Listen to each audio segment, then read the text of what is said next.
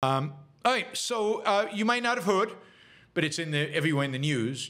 Julian Assange, who has been in British jail for, I think, now 5 years, for quite a while, was released yesterday. He got, I guess, on a private jet, flew to Thailand, and from Thailand is flying to a United States Commonwealth, one of these islands like Puerto Rico that the United States has jurisdiction over. And there he will plead guilty to one charge of the what is it? The whatever some national security violation, secrets violation, or whatever. And he will be tried for basically he would be sentenced, not tried. He will be sentenced for the same number of months that he has already spent in British jail, released, and he will probably go back to his home, his original home, which is in Australia. This has been a 14-year kind of what would you call it? Challenge for Julian Assange, who has been trying to evade trying to not come to the United States over this period. To be tried on security violations, not security violations, disclosing secrets, state secrets in the United States. So he has been avoiding that. He's been fighting extradition. The United States asked that the British extradite him to the US. Okay, so let's do a little bit of history of Julian Assange, and I'll give you my evaluation of him. And then we can compare that to Snowden, who is the other very famous whistleblower, if you will, or revealer of real secrets. So we'll start. I mean, he was born, I think, in 1971 in Australia. When he was growing up, he became a very accomplished hacker. Was considered maybe by 1991, when he was 20 years old, maybe Australia's most accomplished hacker. He's obviously quite brilliant, and he has claimed, although there's no evidence of this, he claimed that he actually hacked the operations of the U.S., including NASA and Milnet. So top secret security channels of the United States. Back in those days. Again, there's no evidence. If there was, I think he would have been tried back then, but there's no evidence he actually did that. In 1994, he was charged in Australia with 31 counts of crimes related to hacking. He eventually struck a plea deal. There seems to be a pattern here. Struck a plea deal. He pleaded guilty and was given a fine of 2,100 Australian dollars. He later described the trial as a formative period and as an experience that led him to start Wikileaks 10 years later. So in 2006, Assange published an essay describing WikiLeaks' strategy and purpose. WikiLeaks is the company he started. The group would use leaks to force organizations to reduce levels of abuse and dishonesty, as decided by Assange. And the idea was to reveal widespread corruption and falsehoods and secrets that government was keeping unjustly from its citizens. But, and I'll get to this in a minute, it was not limited to governments. Assange used his hacking skills and the WikiLeaks program to break into corporate databases, steal corporate information, corporate secrets, and publish them. Assange is not a believer in private property. He is not a believer in privacy. He has no respect for individuals, for private property, for privacy, or anything like that. In 2010, WikiLeaks made big headlines because it released a video that alleges a U.S. war crime in Baghdad in July of 2007. In 2010, they released also over 250,000 U.S. diplomatic cables, an incident that later became known as Cablegate. Allegedly, Assange was the one who helped to decipher the data. Now, let me just I want to just cross-reference this. You know, these. So in 2009, an Army intelligence analyst, pretty junior person, but an analyst in U.S. Army intelligence, basically, Chelsea Manning, you know, he later was trans, and you made a lot of headlines because of that. But Chelsea Manning basically downloaded a large batch of documents, just documents, classified documents from a classified computer network, and basically uploaded them to WikiLeaks. The U.S. helicopter strike in Baghdad is one of the documents that were released, but it also included the 250,000 diplomatic cables from American embassies around the world, and hundreds of dossiers compiling intelligence allegations against Guantanamo detainees. In 2010, WikiLeaks starts publishing all this material. Now, it was clear that this material explicitly identified,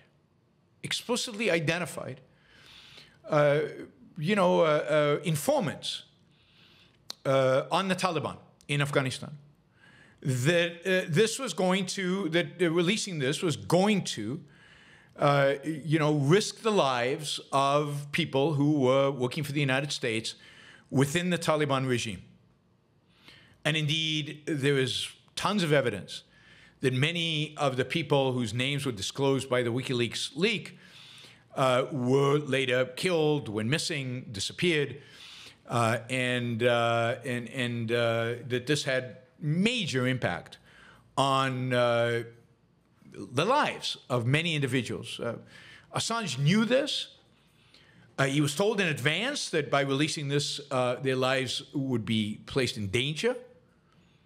His actual response to that, at least documented by other journalists who were involved in this, was too bad for them.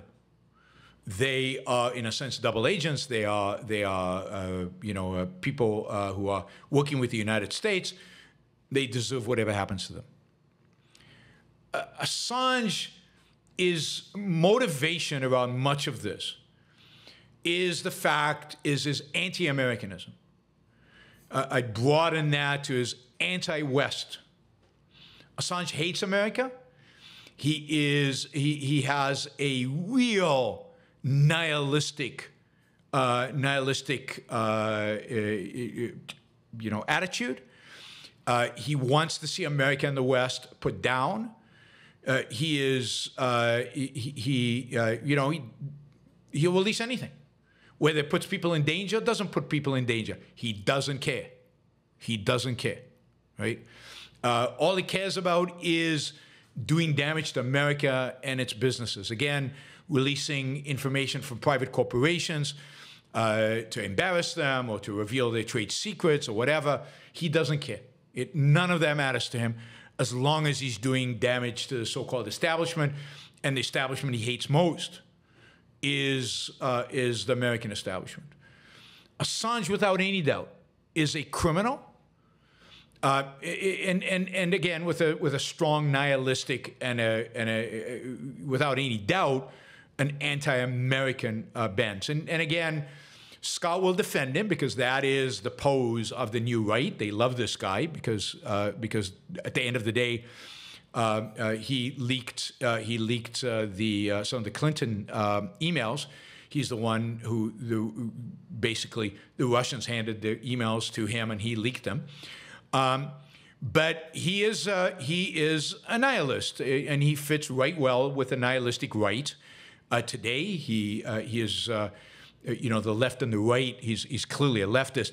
But the left and the right, there's very little to differentiate between the two. He is super positive and friendly with Putin and Russia. Nothing WikiLeaks ever published was an embarrassment to the Russians. There was a clear attempt not to do that and not to release data that would embarrass the Russians.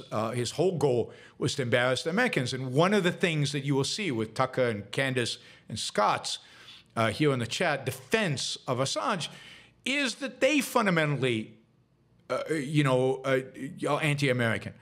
And that the anti-Americanism is reflected in the fact that, America is lousy because over the last, 16 years, the left has dominated America. There have been 2 Democratic presidents, and therefore it's okay. It's okay to go after everybody. The very idea that somebody can download randomly 250,000 documents from a secure server, secure military server, and that it would be okay to publish this, and that is not clearly a violation of American law, and he shouldn't be tried for that. We're not talking about a whistleblower. We're not talking about somebody who's revealing, something in particular that's wrong and rights violating. We're basically talking about somebody who is disclosing American secrets for the sole purpose of disclosing American secrets. There was no filtering of this. There was no filtering of what would be harmful or what was not. Everything was published. People died as a consequence. And Assange is a bad guy, a monster. In a previous era, he would have been tried for treason and sent to jail for the rest of his life.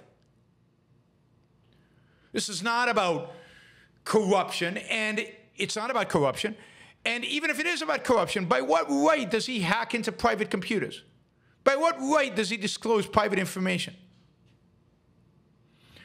Now, in 2010, with this release, after the release of this information, there are significant debates within the Justice Department about asking for his extradition to the United States to face trial. Manning was arrested and tried and sentenced to jail, ultimately pardoned because he was trans and not treated well in jail and all the ridiculous altruistic reasons by which somebody like that would be pardoned. But in the meantime, Sweden in 2010 issued an arrest warrant for Assange in connection with an sexual assault investigation. Now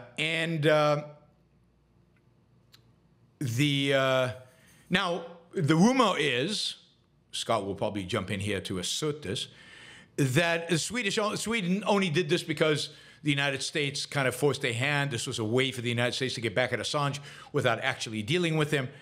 Assange fights this in the British court because he's in London, and he loses his appeal. That is, there's a warrant for his arrest in Sweden. He's violated bail. And the British are committed, because they're part of the EU at this point, to hand him over to the Swedish authorities. I mean, this guy is a piece of work. So what does he do? He goes to Ecuadorian embassy, who does not have an extradition agreement with Sweden, and he basically asks for political asylum. He claims he's politically persecuted by the United States, and the Swedish thing is just part of that persecution. He spent 7 years, holed up in Ecuador, right? Spent 7 years holed up in Ecuador, in Ecuadorian embassy, not in Ecuador, in the embassy in London as in Ecuador. As I said, Manning was convicted after court-martial, sentenced to 35 years in prison. 35 years, the longest sentence in American history for a leak-related case. This was not a trivial case. This was not just some, unimportant documents. These are documents that actually put people's lives at risk. These are documents that actually killed people. So Manning got 35 in prison. He then declared himself a transgender, adopted the name of Chelsea, went through the whole ridiculous thing, and tried to commit suicide twice, and was pardoned by Obama. But, I mean, the real crook here, without any question, is Assange. In 2016, Wikileaks published hacked emails from the Democratic server. It's not clear how they got them. It's still, it probably came from somebody hacking the server, which was not particularly secure. We know that Hillary was not particularly big on security.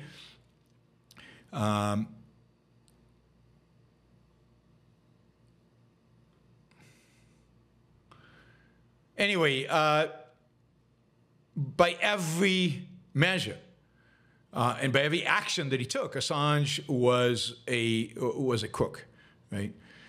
Or not a crook, but a crook in a sense of treasonous. Was eager to do as much harm as he could for the United States of America. In 2018, the Justice Department, under Trump's Justice Department, obtained a grand jury indictment against Assange on the narrow charge of hacking, of a hacking-related conspiracy, and trying to help Manning. The indictment is still sealed, anyway, he was charged, and proceedings against him are started. In 2019, Swedish prosecutors dropped their investigation into Mr. Assange, and Ecuador, he gets into a fight with Ecuador somehow, not sure exactly what happened. Ecuador revokes his asylum status and literally invites the British police to enter the embassy and arrest him for violating his bail. He's sentenced to 50 weeks in jail for that offense. The United States then formally charges him and starts the extradition process. He's not charged for publishing the hacked Democratic emails or even CIA documents from 2017. Again, he's hacked for the previous ones, right? And of course, all this ended. There have been people on the right and on the left, the same kind of people, the Tucker Carlson people, and on the left that have been eagerly encouraging the Biden administration to pardon him. Biden basically cut this deal with him, and the deal basically is to appease Biden's left. He, again, is going to plead for one count of violating the Espionage Act and be sentenced to 5 years in jail, which is the 5 years he's already spent in prison. Just a few other things that I found interesting that as I said, put hundreds of Afghans at risk for fighting against the Taliban. Named names. I mean, he should rot in hell forever just for doing that. He helped. He released a list of organizers, instigators of the opposition in Belarus, and provided them to the Russians and Belarusian dictator, which again allowed him to round them up. So again, these are people. These are real consequences to people's lives. This guy's a monster, right? He literally handed over the names of organizers to a dictator, Lukashenko in Belarus, and you know what happens to these people. They disappear, bad stuff happens. In 2012, he got a show on Russia Today. Russia Today. And on that show, you can go find I think there's YouTube there, right? On the show, I lost the reference. Yeah, on the show, he interviewed people like, not surprisingly, Noam Chomsky, who I think philosophically he's probably more of a Noam Chomsky guy than anything else. Including the head of the Hezbollah, Hassan Nasrallah. So again, this is a guy who's associated himself one way or another with bad people, with evil people. Let's see, what else? There was something about Saudi Arabia that was really interesting. He tried to ingratiate himself with Trump, but it is the Trump Justice Department that ultimately went after him. Yeah, in 2016, Wikileaks dumped a cache of files on Saudi Arabia, right? They released these files of Saudi Arabia. Again, corruption, really? These files included Saudi men that have been arrested for being homosexuals. That's corruption somehow. Names of several Saudi citizens that had HIV. Corruption. And, interestingly enough, think about the context of Saudi Arabia, the virginity status of many Saudi women. So my guess is that this was taken out of some medical thing. Again, you can do your research, but there are a number of stories about this data dump, Associated Press and others,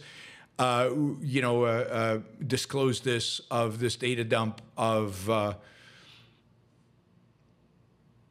Saudi info on Saudis.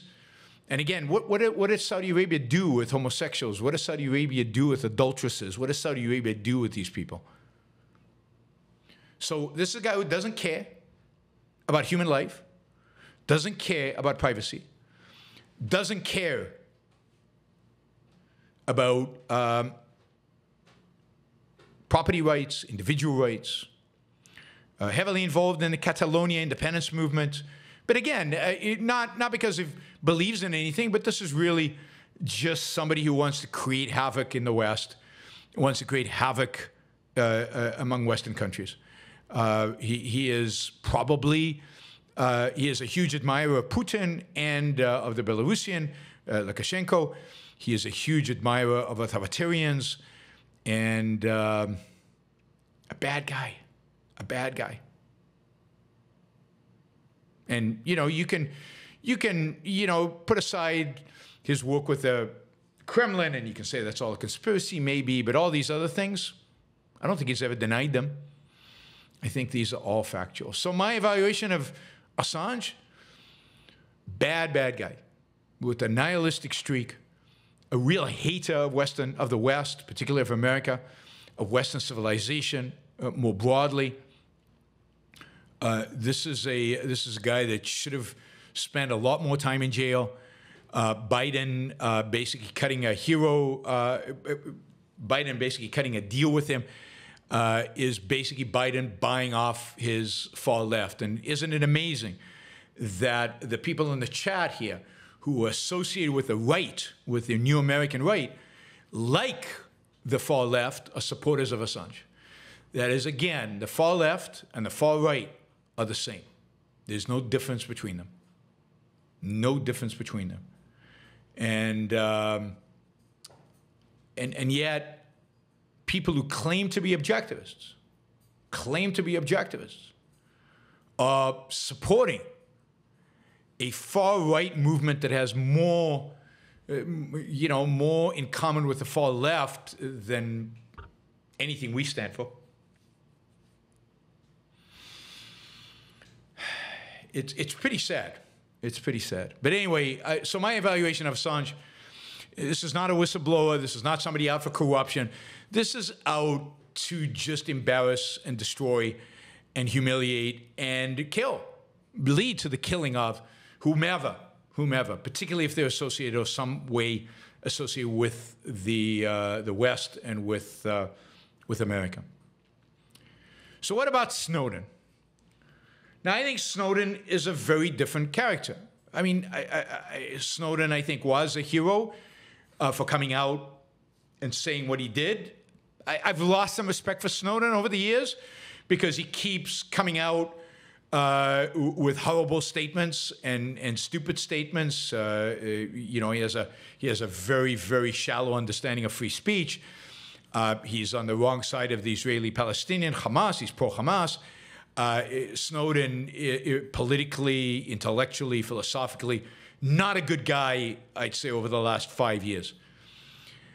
But Snowden in 2013, right? Snowden in 2013 revealed information about NSA actually spying on Americans. NSA doing things that he believed were clear violations of individual rights, and I think rightly so. They were violations of individual rights. Snowden had a bunch of super secret files, which he insisted on redacting all names anything that could put agents at risk, anything that could put individuals at risk, he took out. This is exact opposite of Assange, who published everything, didn't care. To compare Assange to Snowden is, I think, a massive injustice. Assange doesn't care about rights, doesn't care about individual rights, doesn't care about American privacy, doesn't care about America. He hates America. And Assange led to the death of people.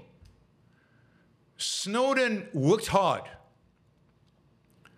so that his revelations would not lead to that death. He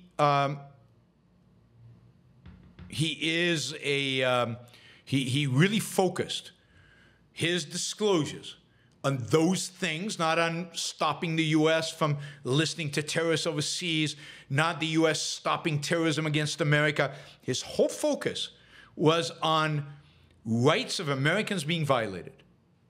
And I have every reason to believe that Snowden was right. And that a lot of these programs still continue. That is, that the NSA and other American security organizations are indeed violating the rights of Americans.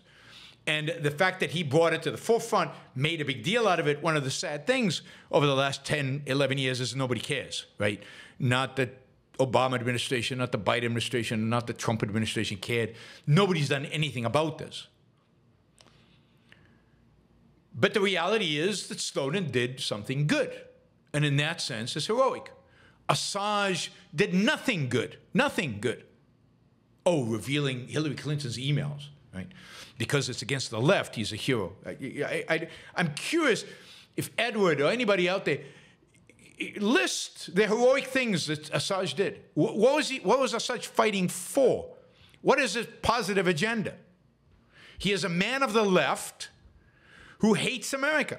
He is a Noam Chomsky acolyte who loves Putin, loves authoritarianism, and is a leftist. You guys are supposed to be anti-leftists. And Biden did this to secure his left. Trump never did it. Biden did it. So God, I don't understand the minds of these new right nutcases. It really is, it's weird. Snowden, of course, fled to Hong Kong, where he released the information to Glenn Greenwald, Laura Poitras, and Barton Gellman, Edwin McCaskill, for a variety of different, this is from The Guardian and The Washington Post. You know, one of the sad things is that he made Glenn Greenwald bigger, and I'm sure that a lot of the people in the chat are big fans of Glenn Greenwald. Glenn Greenwald is an anti-American, anti-capitalist, leftist, you know, monstrous figure. Is a really horrible guy, not criminal, but just really horrible. And yet the new right loves him because he hates, he's come out against some of the woke left. This information was released by these entities. You know, American intelligence agencies were after him. They knew he was in Hong Kong, so he escaped from Hong Kong and found refuge in Moscow. And initially I said, you know, okay, Moscow, because Russia doesn't have an extradition treaty with the United States, he can be safe there. But since then, you know, he really has, he's been given Russian citizenship by Putin, and he really has expressed views that are, you know, quite disgusting and quite offensive, and which is unfortunate because I had a positive view of him, and I don't anymore. I still think the act, what he did, was good. As some of you know, because I've said this in the past, that a few months after he disclosed this material in either late 2013 or early 2014, I was with another dozen or so people invited to the NSA, where they tried to explain themselves and justify themselves and so on, which only convinced me even more that what Snowden had done was the right thing, and only convinced me more that the NSA indeed was in violation of the individual rights of Americans in even more ways than Snowden suggested. But you know, it is quite sad. Kind of what happened to Snowden. It would have been great if Trump would have pardoned him and brought him back to the United States. A lot of us were advocating for that, or somebody would have pardoned him. I think the more time he spends in Russia, the worse he gets. And indeed, his support for Hamas is pretty shocking. It's pretty shocking. What's the principle here? I really don't think that Snowden was motivated by nihilistic motives. I think Snowden was motivated, at least in the beginning, by his love for America and by the love for certain principles in America. I don't know how much he understood the fourth principles, but for the principles of America. So Snowden, I think, was a good guy and was motivated by the right things. I think Assange, every indication is that he is motivated by hatred of America, hatred of the West, a Chomsky-like disgust with American foreign policy and America more generally, not a healthy critique of American foreign policy, but a Chomsky-like critique of foreign policy. I think he is a bad guy, and I wish he had been extradited to the United States, and it would be really, really cool if he sat in jail for a very long period of time.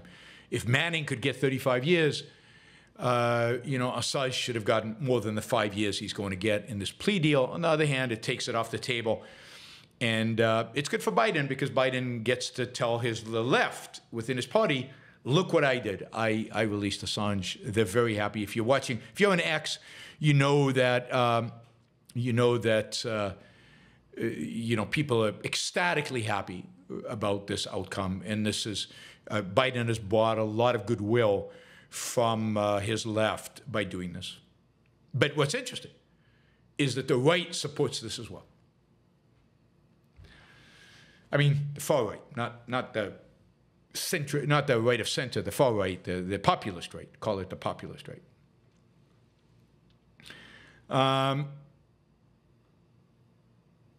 I mean, look, there's a lot about Assange that we don't know. There's a lot about Assange that's very shady. I suspect that Assange was much more integrated into the Russian equivalent of the KGB than has been led on. But anytime you mention that, you're accused of conspiracy theories. So I don't, because I don't have any proof. I'm just suspecting it. I just suspect it. The reality of his publishing 250,000 pages, the reality of people's lives being harmed and damaged by that, people being executed for that. The fact that he published the Saudi documents, that's not questioned. The fact that he published secret documents from private American corporations and had no problem with that because, again, he's a Chomskyite, and as a Chomskyite, he does not believe really in any significant way in private property. It all makes him clear that he is a bad guy. He is a bad guy. We could quibble about the details. We can quibble about what was in any particular document.